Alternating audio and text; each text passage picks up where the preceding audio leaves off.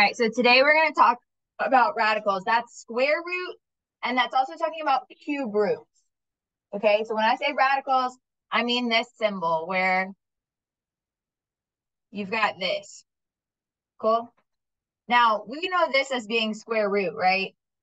Okay, and really, there's a 2 right here. Mathematicians are lazy and we leave it off.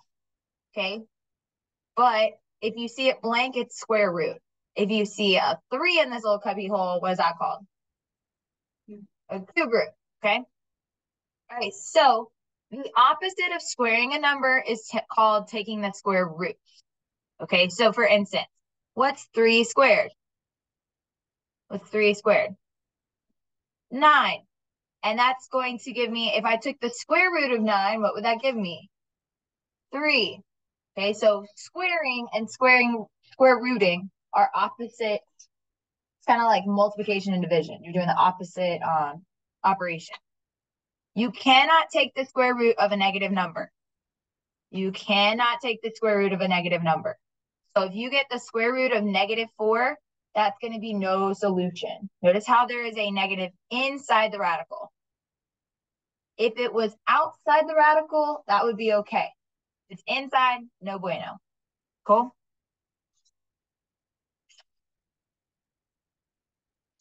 Okay, so examples. The square root of 16 is 4 because 4 squared is 4 times 4, which is equal to 16.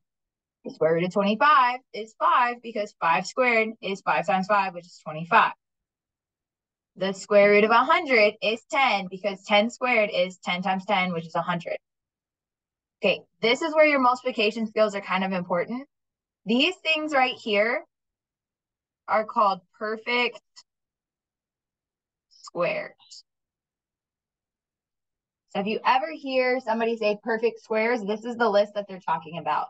Because if I take the square root of 4, what do I get? If I take the square root of 4, what do I get? 2. If I take the square root of 16, what do I get? Okay, so these give you whole numbers when you take the square root. That's why they're called perfect squares. Okay. Now down here it says, what is the square root of 4? That would give me 2, right? Okay. And we could continue practicing that, but I feel like at this point you get it. Now, when we take the square root of a number, we say the answer could be positive or negative because when you square it, a negative, if you square a negative, the answer is positive. So for instance, if we were solving out something and we had something like this here, and we took the square root of both sides, we could have a positive and a negative version. So when you're solving, you're going to have 2 solutions. Okay, and we'll get to that in just a second. Today, we're kind of focusing more on simplifying. Okay, I'm going to go ahead and talk about cube root as well. So cube root is the opposite of cubing something. So what's 4 to the 3rd power? 64. And when I take the cube root of 64, I get 4. I do not expect you to know all of these perfect cubes. So these are the perfect cubes. I do expect you to know the first 4. These first 4 you should kind of have memorized. Like you should know what 2 to the 3rd power is. Okay. Do we understand that? Okay. You have to pay really close attention to whether or not it's a square root or if it's a cube root. Those are different things. Okay.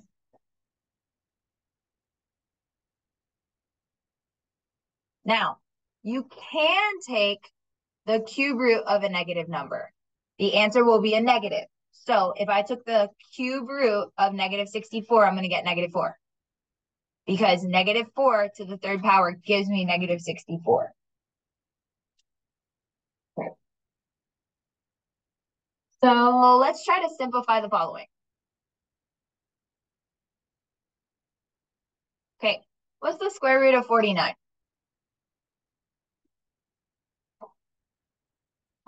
What's the square root of 49? Square root of 49. 49. So the square root of 49 is 7. So this is where your multiplication skills are real important. Okay. If you're not that great at multiplication, you got to practice. Okay. What about the next one? Square root of 81. Square root of 25. What about the square root of 64? Not 8. Go back. Cube root. Sorry. Cube root of 64.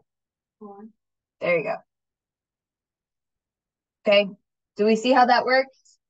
Do you want to try the next few? You go all the way down on the left column. Take a moment, try that. I do want to point something out. If you're doing like a handheld calculator or you're doing like your phone calculator, on your phone, if you try to take the cube root, you have to turn your phone sideways to get the extra keyboard.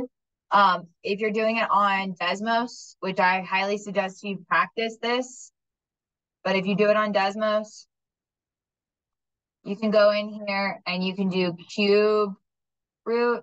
I'm sorry. Cube root. There it is. So if you type CBRT, that pops up the cube root. What you can also do if you ever forget that, you can go into the keyboard, go to functions, scroll all the way down to the bottom, and it's this middle one. And then type the little 3 right there. Okay. And then you can type the number right in here, and it does it for you. Okay. So again, if you're using a handheld calculator, it might be a little bit different. I think on the yellow ones, you have to hit math and then go from there. Not sure. I have to look at that one. But for Desmos, it would have to be CBRT. Okay. Okay. Here. All right. What did we get for number 9? Okay. What about 11? What about 13? What about 15? What about 17? Say again. Okay. So everybody see how we got that? Are there any questions about it? Okay, cool. Pretty confident in this. You can plug it into your calculator, right? Here's just a little table of the square roots. I would reference this often if you can, just so you can see them as much as you can, because if you can memorize this, it makes the next thing a little bit easier. Here are the perfect cubes. So if you're not sure about them, here they are, okay? Okay, so the square of a number is the number times itself. The cube of a number is multiplied by twice by itself, okay? So now we're going to do the opposite direction. So what's 4 squared? What's 4 times 4? 16. What's 6 cubed?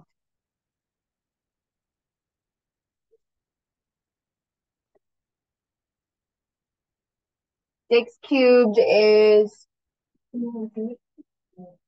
216.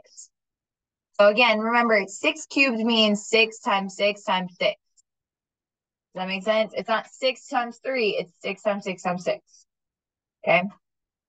What about 10 to the third? Not 30. That's 1,000. Remember, that's 10 times 10 times 10.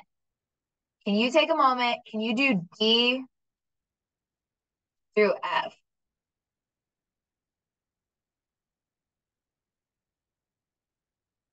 All right, let's check. What's 20 squared?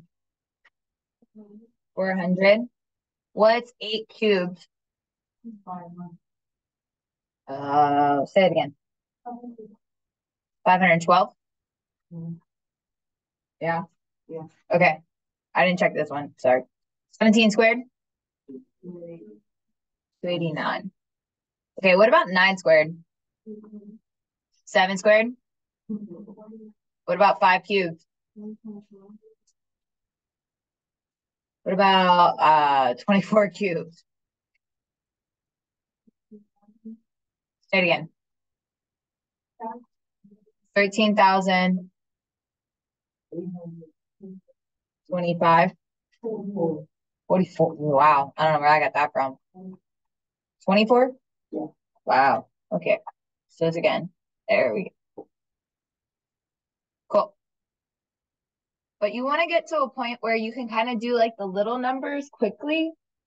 Because again, when you're simplifying, you need to know those factors. Okay. Can you go ahead and take a moment? Can you do, let's do the whole row of G. Go this way.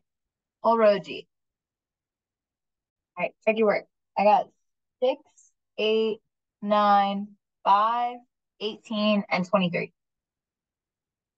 Gucci. Okay, again, use your calculator on that one for the bigger numbers, because I don't expect you to know what the square root of 324 is. Okay? If I did, that would be crazy. All right, go ahead and take a moment. Try J, the row of J. Notice how that says Q. What'd you get? 5, 10, 4, 3, 2, and then what's the cube root of 216? Is it 6? Okay. Okay.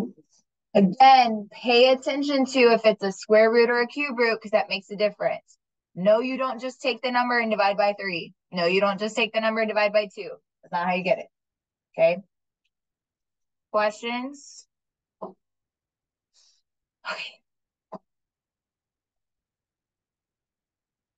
All right. If I had something like this, where I had a negative on the outside, okay, what's going to happen is I just kind of ignore that negative.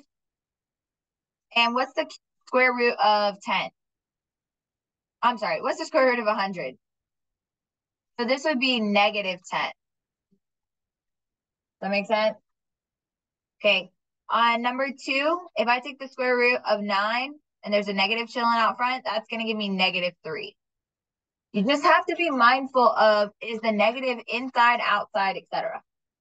If it's inside, what do we have? No solution. No. If it's inside, there's a negative on the inside, that's going to be no solution. That's no bueno. None of these are like that, though. Okay. Go ahead and take a moment. Try this left column. Go ahead and do these. All right. Check your work. Should have gotten 11, 5, negative 5, negative 2, 10, negative 12, 12, 0, 3. Ta-da. Cool. Yay. All right. We're not going to worry about that cube root just yet. Go back to the page. You know where we did the multiplication skills? Flip that page over. It's going to look like this.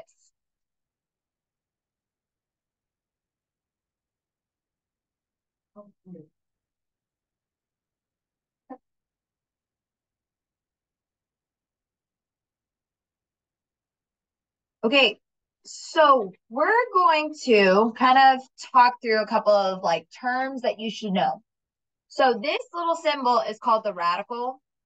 The number that's underneath is called the radicand. Okay, everybody say radicand. Okay, so if you ever see that word, it's just talking about the number that's underneath. Okay, so the radicand is a perfect square, then you just solve by taking the square root. That's what we've done so far. So what's the square root of 25? What's square root of 81? And the square root of 576? I'm going to tell you it's 24. Okay, so again, those have been perfect squares. But let's say we don't have a perfect square. Okay, and that's where simplifying is going to come into play.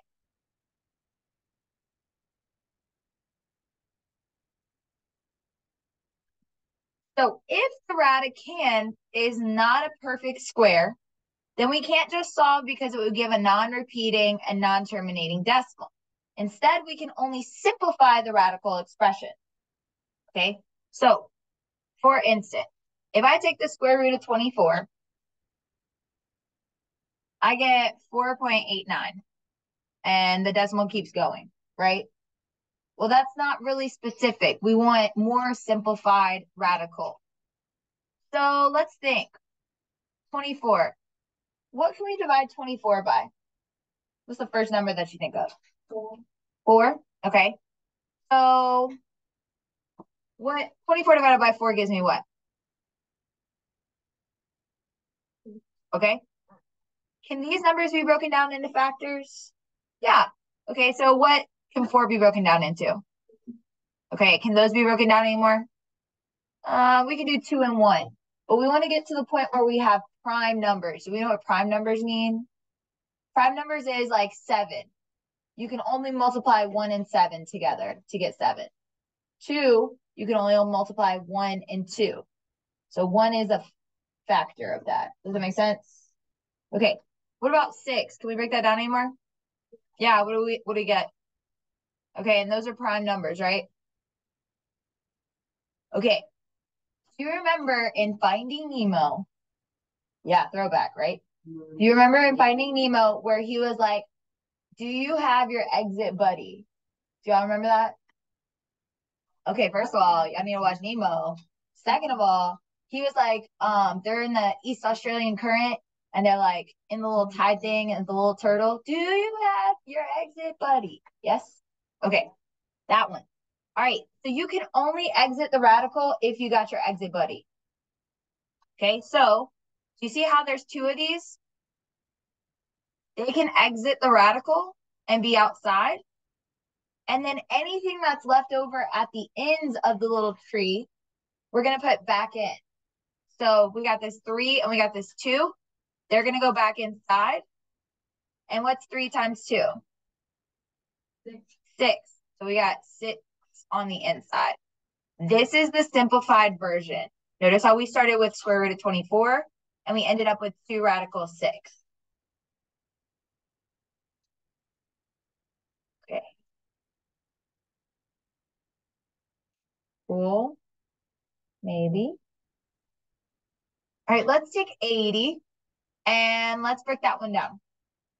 Think of factors of 80. What you got? What can we divide 80 by? 8. And 80 divided by 8 gives me what? 10. Can I break 8 down anymore? Yeah, what do I get? 4 and 2. Can I break 4 down? So what? Okay, and those are all broken down. We're going over to this 10. Can 10 be broken down? So what? Okay, we can only exit the radical if we got our exit buddy. So we've got a pair right here. And we also have another pair right here. And we're left with this 5 chilling on the inside.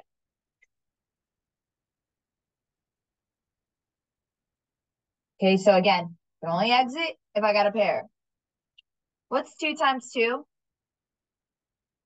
4. And I'm left with 5 underneath the radical. Does that make sense? Yes, Max. Is he? Okay, so we only want to look at the ends of the tree. This is called a factor tree. We only want to look at the roots. So where do they end up? So 4 is a little bit higher up. And we broke that down into 2 and 2. That makes sense? Now here's another way you could have done this. If you know your perfect squares, it makes it a little bit easier. So fun fact, if I take the square root of 80, factors of this would be 16 and 5. What's the square root of 16? What's the square root of 16? Notice how I put a 4 on the outside? And what am I left with? And he just leaves underneath the radical. So if you know your perfect squares, you can use that to your advantage. However, if you don't know your perfect squares, that's a problem. If you don't know what factors are of 80, let's say you totally forgot some factors of 80. What you can do is you can come into Desmos. I'm going to get rid of this and I'll put it back if you need it. You're going to come in Desmos, and let's say you type 80 divided by x. You're going to go to this little gear button, go to your table, and you can create a table where if you multiply these, like 1 times 80, what do you get? What's 2 times 40? 4 times 20? 5 times 16? So that gives you factors of 80. So if you're struggling with those numbers or whatever, boom, there you go. Okay, so you just take the number and divide it by x and then go into the table. Okay, that's for anybody who struggles with factors. Okay, go ahead and try that last one. It's like square root of 200. Go ahead and see if you can simplify that one. I'm going to put this back forward. There we go. Go ahead and try 200. All right, so let's see. What factors of 200 did you use? 2 and 100. Okay. Can we break down 100 anymore? Into what? 50 and 2. And then can we break 50 down anymore? So what? And can we break 25 down anymore? So what? Fantastic. Okay. So do we see how we have the ends of the tree? And it's okay if you did yours a little different as long as you get to the same answer. Okay. Now I'm going to circle my exit buddies. So 2 and 2. 2 is going to come outside. And then we got 5 and 5. And 5 is going to come on the outside. And then we're left with that 2 on the inside, right? So what's 2 times 5? And I'm left with radical 2. Now, again, you could have gotten up here and said, hey, I know that 100 is a perfect square. Well, what's the square root of 100? 10. And then you could have pulled him outside. Max, what's up? Okay. Are we okay on this?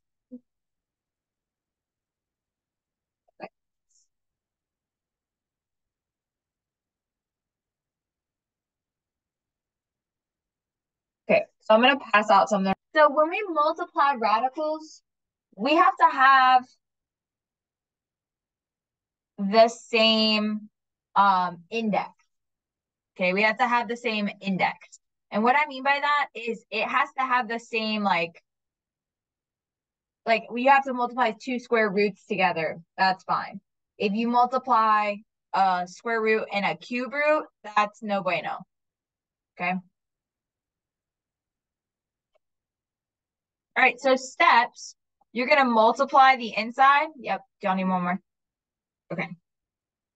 You're going to multiply the inside, and then you're going to multiply the outside, and I'm coming to you. And then you're going to simplify. On number 1, we're going to multiply the insides. What's 3 times 3? 9. And we multiply the outsides. What's 1 times 1? Okay, so we're just going to leave that alone. Can we simplify this? What's the square root of 9? Ta-da! Okay. On the next one, what's 12 times 15?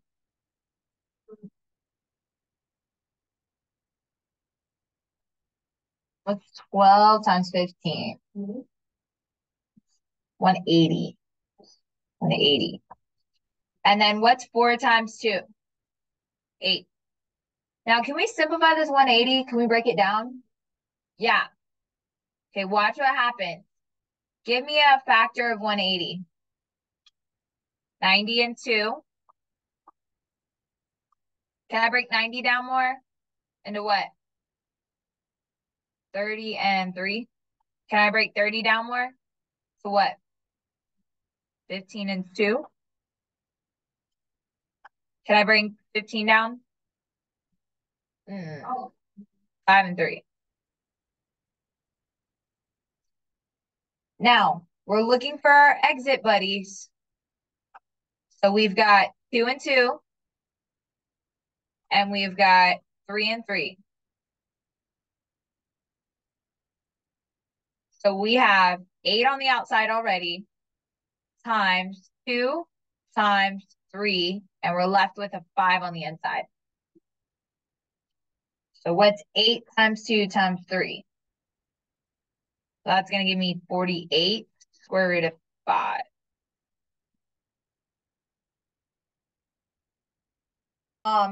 This next one's not that bad though. You're going to distribute this guy. Okay. Now remember, you can only multiply the outsides together and the inside parts together. Okay, so for instance, when we multiply square root of 3 times 3, we get 3 square root of 3.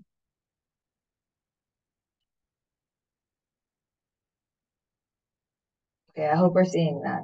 We can only multiply numbers that are inside the radical together and the numbers that are outside the radical.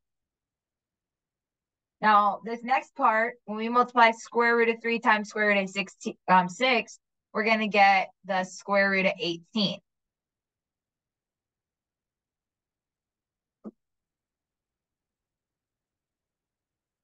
Now, we want to simplify this, though, to see if we can combine like terms.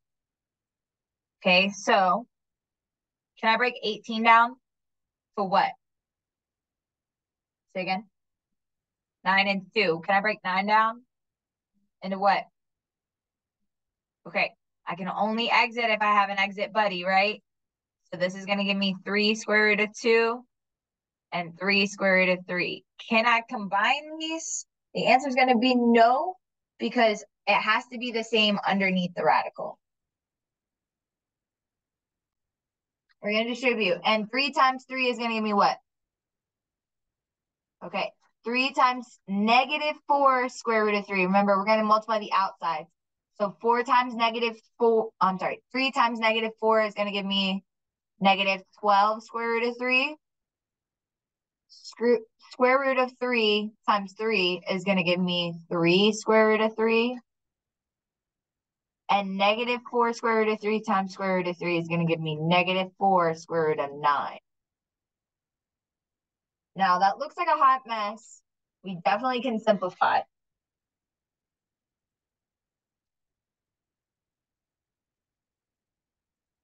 We can add and subtract things that have the same radical.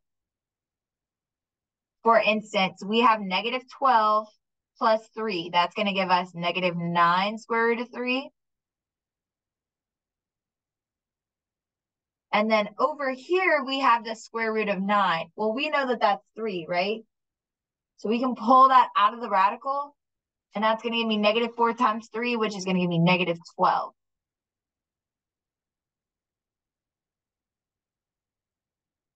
Nine minus 12 is going to give me negative 3. I know that one was a little tricky. Most of them are not going to look like that, but you could have that happen.